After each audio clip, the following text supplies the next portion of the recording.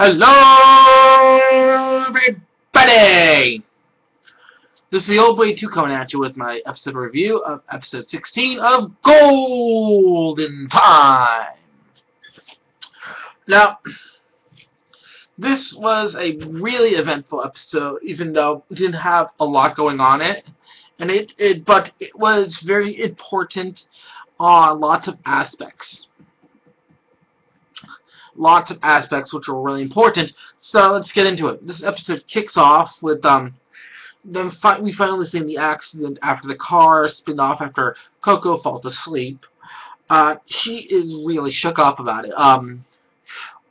Miss Ultrasonic had a little bit of a busted lip, so it was bleeding a little, and this really affects Coco because we get back and they call her parent, and her dad literally freaking backhand slaps her across the face as she's walking forward to him, and just falls to the ground.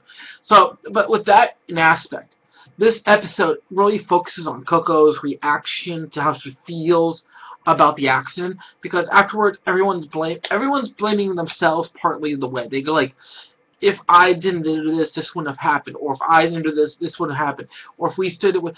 Tootie comes like, if I had taken the wheel, this wouldn't have happened. If I had stayed.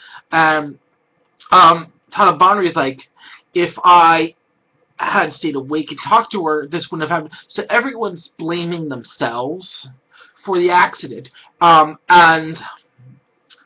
But we haven't seen Coco for all this time. She's been locked up in our room, and she cannot...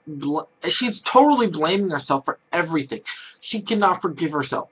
And Tadabonri ends up coming over and talking to her, and she's blaming herself and blaming herself and blaming herself. Her dad lets him in, and finally we find out the biggest reason she's blaming herself, because she blows up and yelling at him about, you forgot all these people you forced yourself to forget and leave this life behind. And what she's really afraid of is, what if Tadabonri, her boyfriend, got in this accident and lost his memory again? Would he leave her behind as well? Would he move on and forget all about her and leave it? So this was the biggest thing she was dealing with. The biggest thing she was dealing with was not just that she couldn't forgive herself for being this child, for being someone who wasn't as grown up as she thought she was. She thought she was grown up, but then she reflected, no, I'm a child still. I haven't grown up. I haven't dealt with this. But the biggest thing she cannot come to grips with is she's afraid of losing Tadabonri. Mostly because of a dream, where she drives and he says get out. The sign says get out. She gets out, and he just drives away. But she doesn't want to lose him. The biggest part she cannot handle is losing him. She cannot take that. She cannot deal with that. She cannot accept, what if I lose him? That is the biggest part she cannot handle. And I find that very deep. She loves him so much that she fears losing him that much over anything. She cannot handle that. And that was a very big thing with this episode, coming to grips of how we keep on getting that she really loves him. But every episode, something happens, and we get it deeper and deeper and deeper. It's so deep. It's so hard. It's so whoa. And being one who has loved and lost, I get this, how it hurts so much with the idea of losing someone you love so much. So I get this. I understand she cares for him so much. And the idea of having him leave her behind is just too much to bear.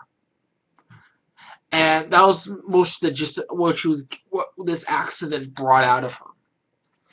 Losing the people she loves, making one mistake, and having it destroy everything.